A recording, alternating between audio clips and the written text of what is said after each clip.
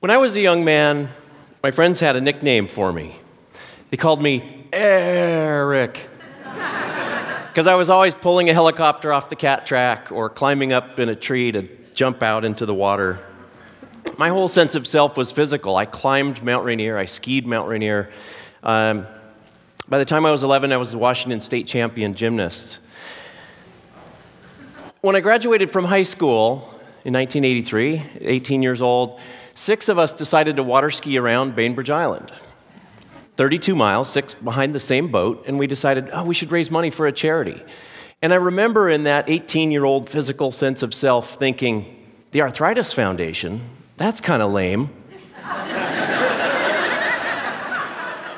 Isn't that for old people? But be careful what you think, because when I turned 21, I was diagnosed with rheumatoid arthritis. And by age 30, I really couldn't walk. I went from state champion gymnast to becoming old, and my life consisted mostly of sitting. Now, in 1996, I had both of my knees totally replaced, and that gave me some measure of mobility back. And a couple of years later, I started taking a breakthrough biotechnology drug that really gave me a second chance at life. Now, during that time when I was disabled, I couldn't work consistently. But I had access to my neighbor's shop, and I started making furniture out of wood that I had found and sold it at the local farmer's market. And one of my customers who commissioned some pieces from me from a tree that came down in his yard was really, really excited when he found out that my grandfather was Charles Lindbergh. And he said, "Oh my God, you have to build me a sculpture of the spirit of St. Louis." And I said, I don't think so. I do this crazy wildwood furniture, and I'm allergic to straight wood and measuring tapes.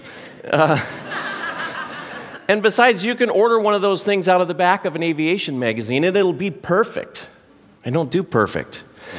And he said, "No, you don't get it. My brother and I, when we were kids, we read your grandfather's book, The Spirit of St. Louis, and it lit us up. We both now fly 747s across the Atlantic. It changed our lives." And he said, "And that would be the most meaningful gift that I could give to my brother." And I had, who could resist that? I thought, I don't know if I can do this, but let me go play around in my shop and see what happens. And as I started building this unique shape of the spirit of St. Louis and sanding on the wings, the waves of grain, I started thinking about the waves on the ocean. And then as it came together, flying it in my hands through my shop and putting myself in my mind's eye into the cockpit of the spirit of St. Louis and wondering, what was it like? What was that flight like for my grandfather to fly 33 hours with only a compass through the night? That flight really changed his life more than any other single event.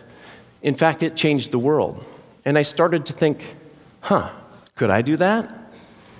I became a pilot at age 24 and realized I wanted to do what my flight instructor was doing, and so I got my flight instructor rating and a commercial pilot certificate. But I had to give all that up because of my physical body. But I also realized, I don't know if I'll get a third chance at life. So maybe I should do that. So in 2002, I actually did. I retraced my grandfather's flights from San Diego to St. Louis to New York, and then New York to Paris in a small single-engine aircraft, and took off from New York on a 17-hour flight. I used a modern airplane because it seemed kind of risky to do it in an old one. I actually survived the flight, which was my prime directive. And I did this really not only to celebrate the 75th anniversary of Grandfather's flight or to look back and understand more about myself, but to really look at and promote the future of flight. And at that time, I was working in spaceflight. So a 17-hour flight, it's my first trip to Europe. It's my first trip to France. And so I'm really excited, but that's not a French kiss. So I love this photo, and I like to say, thank this man for shifting the world's perspective on aviation. And I don't mean my grandfather, I mean the guy on the right. His name was Raymond Ortigue. In 1919, Raymond Ortigue put up a $25,000 prize. And a funny thing happened as a result of that. 7 teams spent $400,000 trying to win that $25,000 prize. And all of that research and development went into long-distance air travel. That's extraordinary leverage, if you think about it. People forget that aviation was developed primarily by 2 things: warfare and prizes. And I love that sculpture, the Bendix prize. But it makes you wonder, well, what else can we do with prize philanthropy? Can we change the future?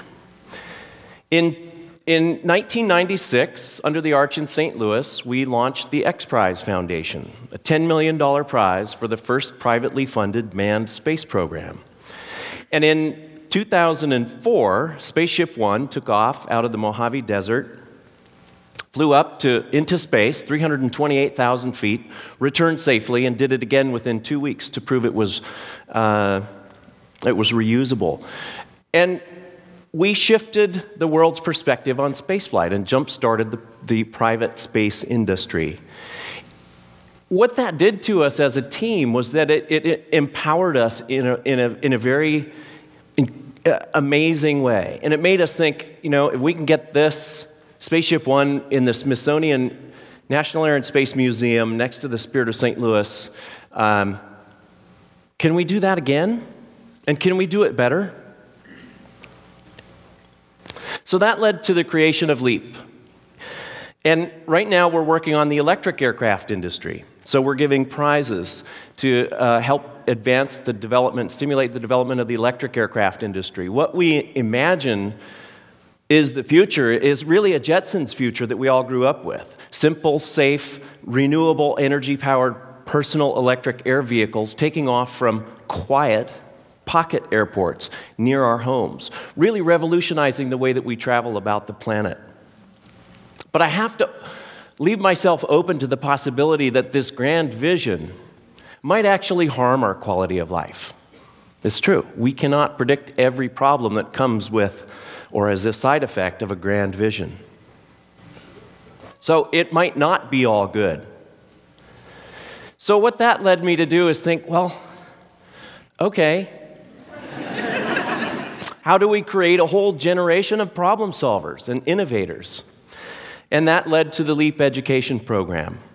Basically, high school students form a team, build a work plan, go out and investigate a solution to a problem or an innovator. We don't care if it's in aviation or biology or robotics, just that they're focused on innovation. Then they create a short video documentary, video storytelling about innovation, and leverage that story as far and wide as possible. What we want to do here as we scale is have student teams all over the world uploading video documentaries focused on innovation and winning scholarships and prizes for their work. Motivating a generation to seek out problems and solutions to problems as potential opportunities for their lives. So what happens when you give a guy like me another chance at life? I can work again, I can make sculptures, I can travel, I can ski. I can change the world. What happens when you give a student a powerful voice? Cisco Systems predicts that by 2013, 90% of the traffic on the internet will be video-based. This is an incredibly important skill, video storytelling, that we need to give to our kids as they move into their college and their work careers. I imagine creating a future where this little guy will have the opportunity to experience the quality of life that I have, that we all have today. Maybe he'll even get a chance to fly into space and look back and experience what those astronauts describe as everything that they know and love and depend upon to survive is down here on this fragile blue ball. Really, truly, the only sustainable, self-contained spaceship that we have, Spaceship Earth. Now, I made this funny t-shirt design in the outline of an embryo to symbolize our infancy in terms of human potential. We think we're pretty smart with our PowerPoint presentations and our smartphones, but really we've only taken the tiniest leap. Ladies and gentlemen, truly, we've only just begun. Thank you.